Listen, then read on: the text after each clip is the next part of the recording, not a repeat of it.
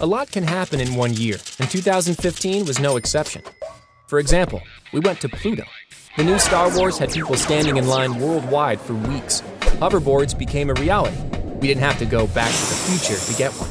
And a relatively unknown automotive tech company drove the first autonomous vehicle across the United States, from San Fran to New York City, 99% of the time in automated mode. An original first. That car, dubbed Delphi Road Runner, is now celebrating its first anniversary, and a lot has changed since then. Road Runner grew up. Think about it. That cross-country drive collected 3 terabytes of data.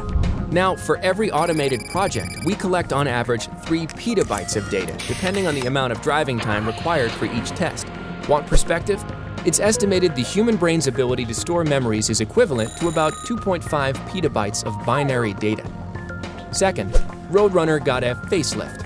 We personalized the automated experience with a real-world advanced HMI, focused on driver and passenger comfort.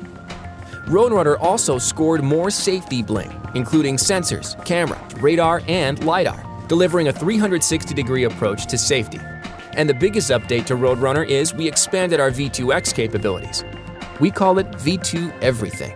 From streets to signs to other cars, traffic lights, and even pedestrians, Delphi Road Runner is talking to nearly everything in its path. And it's all wired together with data lines, connectors, controllers, and computers.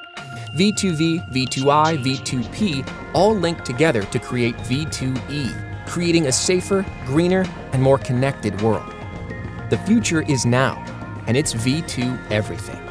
Happy anniversary, Delphi Road Runner. We can't wait to see what you do next and where.